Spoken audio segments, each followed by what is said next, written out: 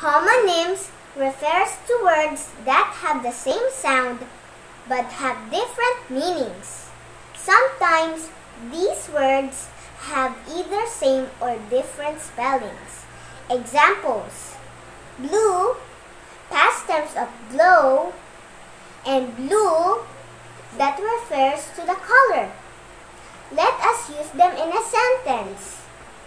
She smiled and blew him a kiss. The sky is color blue.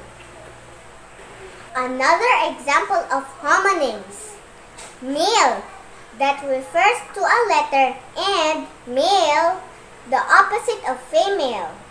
Let us use them in a sentence. The man picked up the mail at the post office. She wants to have a male friend. Homographs are types of homonyms. They have the same spellings but with different sounds and meanings. Examples: bat, used for baseball sport, and bat, that refers to an animal. Let us use them in a sentence. I use bat in playing baseball. I am afraid of bat.